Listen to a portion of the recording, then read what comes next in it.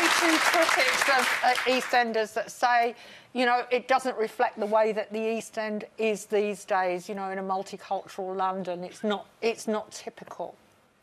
It doesn't reflect...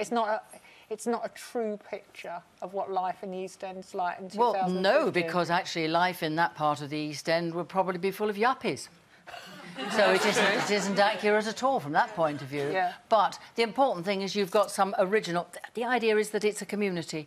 So that community is being fed by the past, by history, as much as anything else. And, of course, obviously we have people who've come in, you know, Rudy, Di Parish, or, you know... They obviously, at some point in their lives, were immigrants. Yes. We haven't got, in all fairness, we have had Jewish families in the past. We've had an Italian family in the past. But actually, that I'm not too sure how indicative that is of the East End now. Do you think it's the job Chinese, possibly, but then they are very, I think, probably very culturally removed. I don't know.